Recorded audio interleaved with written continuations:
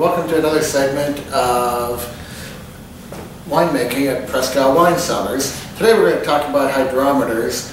We're going to be talking specifically about hydrometers that measure Brix, or the amount of sugar in wine.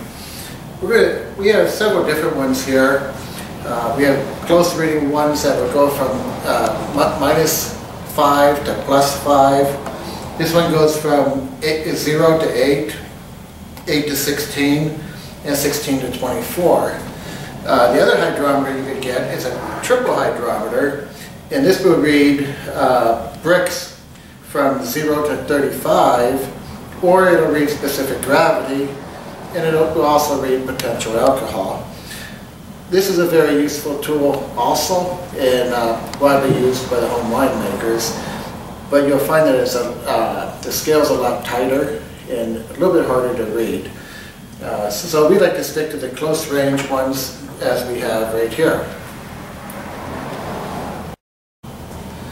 Okay, as I was saying, this is a finished wine here.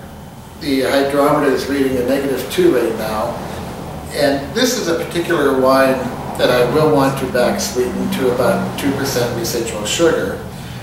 So I'll do my calculations based off of the -2 reading, and I want to take it up to 2% residual sugar. So based off that, I'll be able to do my calculations to determine how much sugar that I'll need to add according to how many gallons of wine that I'll be sweetening.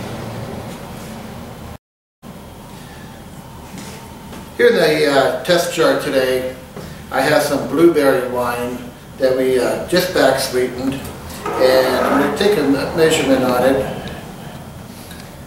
And to do so, I put my hydrometer in, give it a little swirl to keep any of the bubbles off of it. I can see my reading right now is 6.2 Brix, or 6.2% residual sugar in the blueberry wine. You can see the hydrometers are not very intimidating. They're very easy to use, and we have a whole range of them here at Presque Wine Cellars if you're interested in purchasing the close range ones, or if you want the triple hydrometer one. We do sell them all. Or if you have any questions, you can always give us a call.